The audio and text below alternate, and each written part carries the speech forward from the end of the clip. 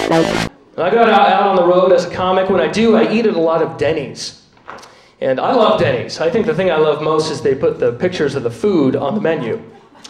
You know, in case you thought Moons Over My Hammy was too good to be true. It's there in all its glory. I think they put the pictures on there because the people who stumble in at 3 in the morning are too drunk to read the menu. They should just make it a pop-up book. That way all the drunk people think they've already ordered. We all got omelets? I don't remember that.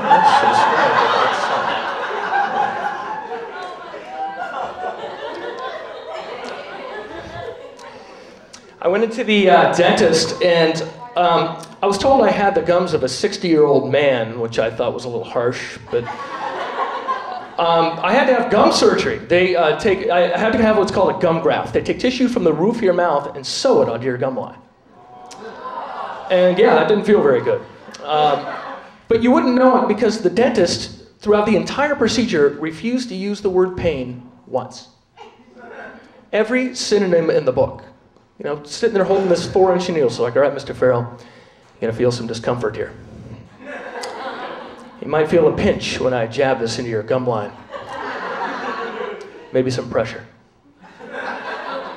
I want one dentist who's just gonna give it to me straight. I wanna know what's coming so I can brace for it, you know?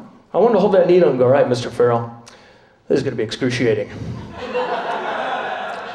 Feel free to cry, my staff has seen it. No problem.